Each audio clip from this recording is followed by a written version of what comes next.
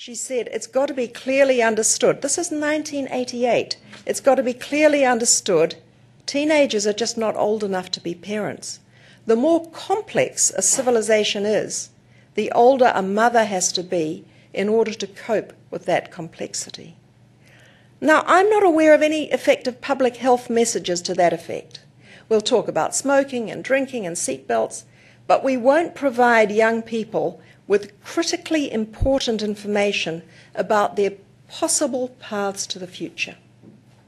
We need to develop further family service centres, and I'm sure that whānau ora is definitely a move in the right direction in getting this recognition, as I said before, that families' needs don't follow ministerial boundaries, and we can't carry on with our silos.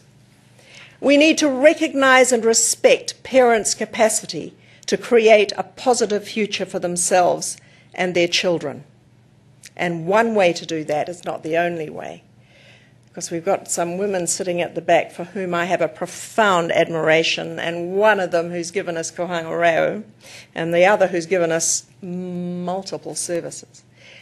But I will talk to you before about rolling out hippie, and we can do that. And we need to rebalance the weighting between home and institution. Now, this is a quote I wanted to use in the last session, but of course couldn't. Cognitive stimulation by parents in the home, think hippie, is by far the most important influence on children's intellectual development. Now, the authors of that comment wrote in the journal Demography, and I've got all the details, but the article was entitled "The Mechanism Mediating the Effect of Poverty on Children's Intellectual Development." So what is the most potent tool? Cognitive stimulation by parents in the home. Yet, we currently devote $1.2 billion annually to institutions, and 1.2 million, that is 0.1%, to an effective mechanism operating in New Zealand to enable parents to provide cognitive stimulation in the home. And there is no evidence, no compelling evidence, as Waldegrave and Waldegrave say, for the cognitive effects of that $1.2 billion investment. And then, of course, we pay multiple billions for the lifelong consequences of the educational failure of the children of the hard to reach. I don't think it makes sense. So I say, let's change that trajectory.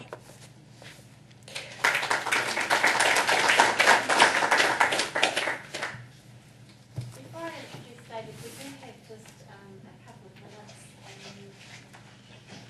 What percentage of the population you reach? It sounds like a profoundly good idea to me. With hippie, we're reaching at the moment 1,750 families a year. We're itching to do more. You know, there are 3 women in my office who direct, guide, train, supervise, support the participants in all those 27 sites. Those 3 women, we'd have to add to their number a little bit. But the systems are there. The systems are in place to roll out through as many places as want. And as I said, you know, why did I turn this off? Because I just want to show you that slide again. That's the demographic breakdown, and just to show you where we're located in those locations. And the provider organisations are a range of iwi organisations, faith-based organisations, school-based, community-based. I'm intrigued with the list of things you don't offer. When you're door knocking, what do they offer? Hey, isn't this brilliant? Look, I sat down with the people that do the door knocking and that train the door knockers. How do you get over the threshold? And there's all kinds of ways. You know, if there's a child playing in the garden, it can be, "Hi, is your mum home?" In one famous case it was, yeah, mum's inside but dad's in jail. But it doesn't matter because it's over the threshold. Our people are very respectful, but they are not frightened by anything. And if they're going to be frightened, then they're not going to be employed as hippie coordinators because it's no place for the fearful. They're not frightened of dogs. They're not frightened of anybody. If there are a group of women, particularly in the Pacifica community, sitting under a tree somewhere, sitting and chatting, they'll mosey over and chat and say, are there any families around here with children around 4?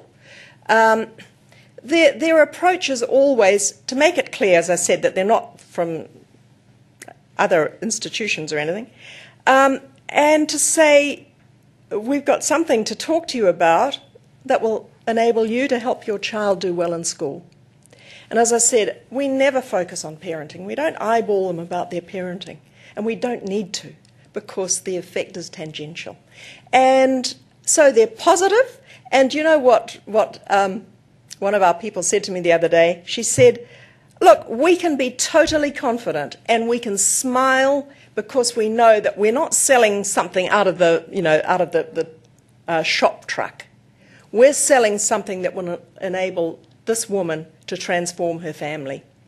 So with that knowledge, so it's not that we're not missionaries, we are missionaries, but a different kind of missionaries. We have a mission. Well, my second question, thank you, is a South Islander. That map saying that Yeah. things are functioning very highly in the South Island? No, that map is a reflection of the fact that for some years, the last about 3 years, the government was not receiving very good advice. So by using the Official Information Act, we have discovered what was wrong, and we're in the process of, I hope, righting that. I can't tell you how many requests we've had from Christchurch, from Dunedin, from Invercargill, from Nelson. I mean, the need is huge, and there's much, much more need around New Zealand. Now, I just want to say something else, and particularly I'm addressing here Iri. You know, Iri, that in the beginning there was a question of, are Hippie and Kohanga Reo in competition? Is there a conflict here? And I've got to tell you that the outcome appears to be no competition, no conflict.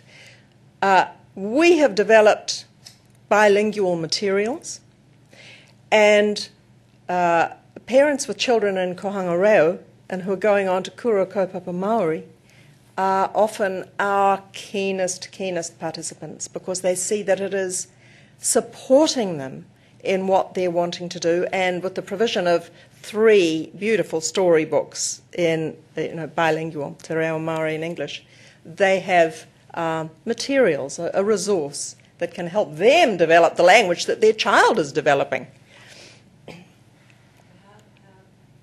you mentioned it. How are they funded? It's a complex picture. The 6 which are in family service centres are funded through a vote for family service centres, which started in 1993 under the dreaded but in some ways maligned Ruth Richardson and Jenny Shipley. But that funding stream has gone on. 14 of them are funded through something which had started with the Ministry of Education in 1999 and has transmogrified over into MSD. And others, I go out begging. I go out begging, going to philanthropic trusts, going to individuals. The flyover path for the Auckland Airport Trust, the Auckland Airport Trust had to compensate communities underneath its flight path, and that provided us Hippie Otara for 3 years. But after 3 years, don't know how we're going to fund. So the Waitemata District Health Board is funding 4 sites, or part funding 4 sites.